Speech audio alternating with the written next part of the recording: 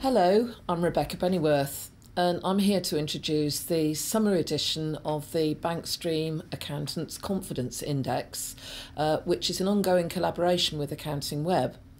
With me to discuss the index and the findings are from Bankstream, I have Frank Woods, and Accounting Web editor John Stockdyke. Welcome both. So, John, what do you think are the main findings this time from the index? Okay, well, we did our polling in early May, so it's impossible to avoid the sort of political context with the general election going on. And what we saw was an improvement from 7.1 to 7.2 over the past quarter.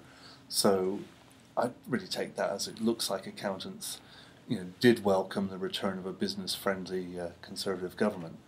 Now, interestingly, we always go in and look at the results earlier on, and right after the election, it was much higher. It was jumping up to 7.3, and the accountants' view of their own business opportunities were brilliant. But then we saw kind of it sinking back down, so it wasn't quite as euphoric by the time the survey closed a few weeks later.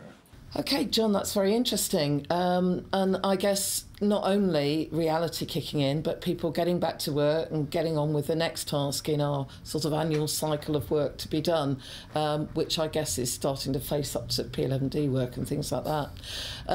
So can you take me behind the figures? Can you tell me a little bit more about some of the background to those figures? Okay, well we've got some interesting observations beginning to emerge about the accountants' expectations of their own performance in their businesses, but then find, again, unfulfilled expectations. That last time they were very optimistic, they scored their own prospects at 7.3, but this quarter, when they're looking back, the reality was 7.0. So they thought things would be getting better, but they didn't actually do the work necessary and make the changes, or just didn't live up to their own expectations. That's a very interesting quirk. I'd be quite interested as we go on whether, if we're giving this feedback to our members, whether they begin to adjust and get more realistic, or if we'll always have this, it's going to be this lag between what they think they're going to achieve and what they actually achieve. It's quite interesting to wonder about why that might be, why they're so optimistic about what's going to happen in the next quarter, even when faced with the evidence of not having achieved it. As you say, it may adjust their behaviour in predicting. Well, one thing that Frank raised last quarter that was about the growth, the constraints on growth within firms and their small business clients. So we decided to look a bit into that more, particularly in the area of fee levels, which have been quite lively on Accounting Web.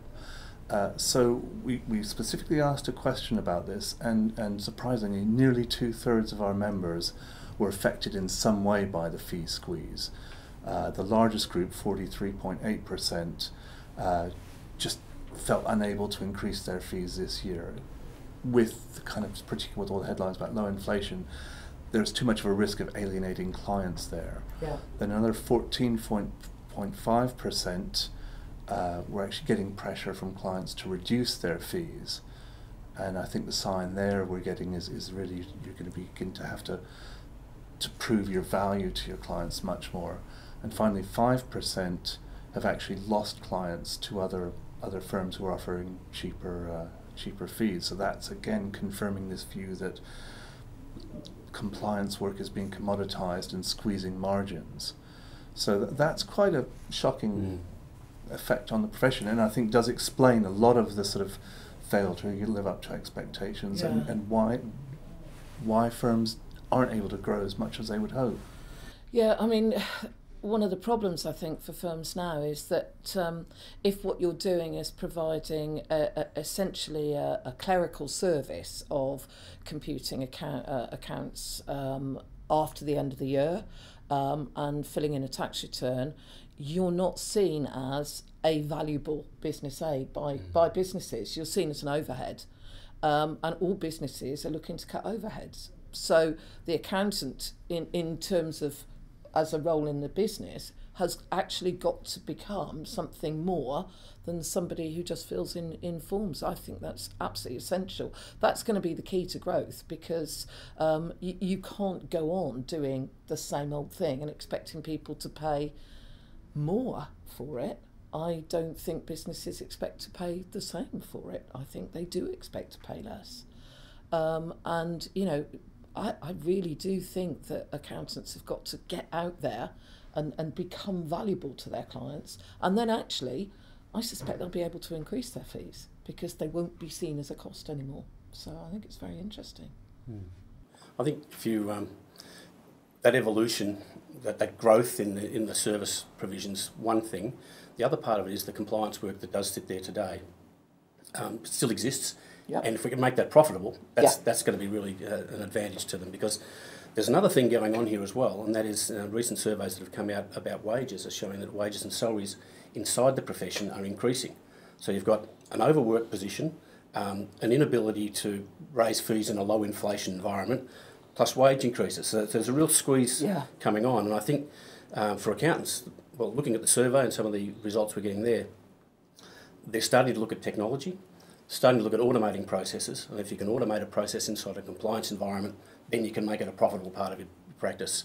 At the moment, the survey is showing that 32% of practices are already using bank data feeds or automated feeds, and another 24% are looking at it and are planning to investigate it in the short term. I'm not sure what the other 40-something% are doing. Perhaps they should be taking heed as well. But that's a really interesting point. There is money to be made out of compliance, but you've really got to look to your computers and look to your technology and automation to help you do that. And I think, well, if you can do that while you're evolving towards greater service provision and more profitable work, it's probably the best of both worlds if they can achieve it. I mean, obviously, even with the alleged end of the tax return by 2020, I think that level of basic compliance work is going to have to be done. You're absolutely right, Frank. And, you know, obviously, what the profitable and a successful firm will be doing that as cheaply as possible. So you aren't paying people a lot of money to faff about with terrible record keeping. You've got something on record keeping, haven't you, in the survey? And that remains, again, probably one of those underlying pain points and problems within the small businesses who, again, lag behind practitioners in their prospects for the next quarter.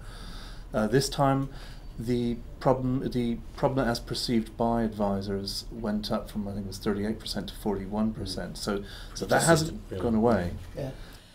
Well, that's been a fascinating discussion. It's all we've got time for. But if you'd like the detailed results yourself, you can download them.